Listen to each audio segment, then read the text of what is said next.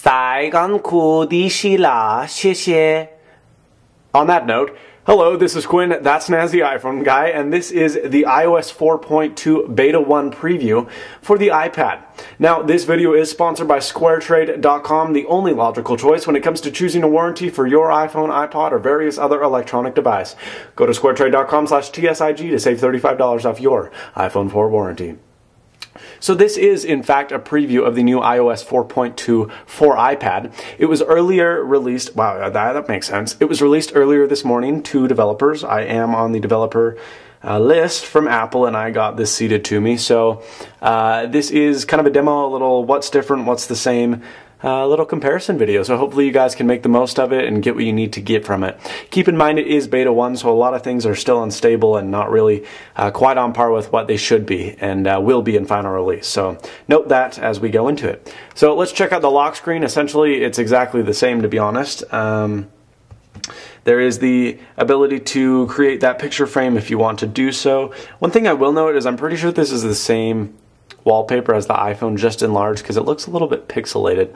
I don't know if that's the one they'll use in the final release, but there is your home screen, and as I close it, here's the home screen. Everything hardware-wise is the same except for your screen orientation lock. Now, as most iPad users are aware of, when you slide this up and down, it will lock the orientation of the screen depending on which mode you have it in. In iOS 4.2, this actually changes. When you put this switch down, it puts it into mute. And when you put it up, it puts it into unmute, just like the iPhone. So if you're in a meeting and you don't want to be disturbed by email sounds or something like that, you can switch it down and it'll immediately go to mute, which I shall admit is pretty handy, but the volume down switch they had was not that big of a deal either. And I really like the screen lock. Now, the screen orientation lock isn't gone. However, you do need to double tap to access this menu and then hit it from there. So it still works, it's still fine, but it isn't as good as I think it used to be, and I think the switch should be kind of reserved for orientation purposes on the iPad. I'm not a big fan of that switch, and hopefully they switch it back by the final review, so that's one thing to note. Down here, and this is the one pane left, so you double tap to multitask or find your multitask apps. And then if you slide one page over or one page to the right, you'll find a variety of different controls here, and they are all pretty welcomed if you ask me. The first one is brightness control. There's not a ton of times when you need to use this, but I use it more often than I realize. I'm reading a blog or watching a movie, and I'm going to want to change the display a little bit to my liking, depending on the environment I'm in and stuff like that. And also because I am not a fan by any means of the auto sensing brightness deal. That bugs the crap out of me. So I do it all manually, and this makes for an easier usage that way. So that's nice. You have your Ipod Controls here. Very basic: play, step, skip, forward, back, just like you should expect and know with the iPhone and iPod. If it will play because I turned the volume down. Okay. So, and then you can go into the iPod itself. The iPod, for the most part, is the same, except for the fact that it does have AirPlay now. Now, what does AirPlay do? This allows you to play it through a variety of different speakers or computers or other things such as these. So if my iTunes library was open, and boy, do I wish it was, you guys could see and be able to control the computer from here. Now, right now I selected Nelson Express. This is the server, not the server, but the recipient modem for our in-house stereo system. And so right now I can select that and play a song, and it's going to play through our in-house audio system, which is pretty neat and pretty cool that now your iPad is a remote for your stereo system. So that's cool. They used to have the remote app, but now it's built directly into the iPod, which I do like. Now, as you should expect, also with iOS 4, it does integrate folders, and you can fit a lot of icons in one folder. I believe the limit is 20, however, I am not completely and entirely sure, but I do believe that it is, I believe it's 20. So right now I have 16 in the games folder. Just as with anything else, you can open an application, and then you'll be able to jump to another application and multitask, such as Notes. And then theoretically, you should be able to go back and get to that spot where you left off. It doesn't actually work because these aren't updated for iOS 4 quite yet, but they will be at one point in time. So as you can see, it's a little bit staggery, it's a little bit glitchy, but I can only imagine that things will get more fluid with more betas. It's not bad, but it is a little bit noticeable. If you go into settings here, it does look a little bit different. One thing I will note is that all of the buttons and all of the bars, they're really polished. They're kind of silvery looking, and I found that a little bit unusual because I thought Apple was kind of moving away from that. But it looks like they're going back to the very chromatic kind of interface here.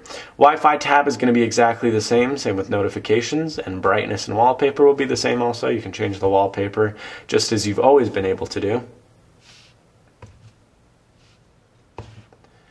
And then we'll display. You can also jump back into the settings with multitasking, very handy feature.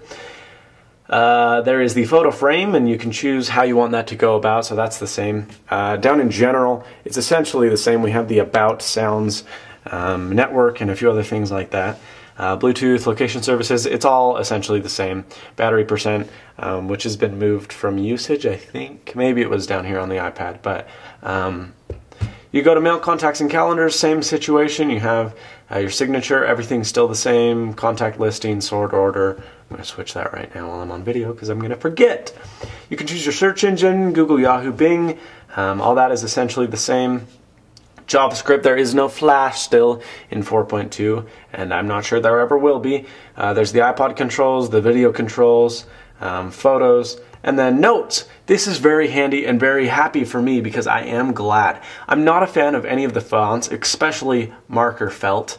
Why do I say especially? Especially marker felt. And so if you go into your notebook now, you can see that the font did in fact change to Helvetica, which is a far superior font, if you ask me. So there are 3 different fonts. All of them look pretty decent. Once again, not a fan of marker felt. Chalkboard's okay, but I do prefer Helvetica over the rest. So there you go.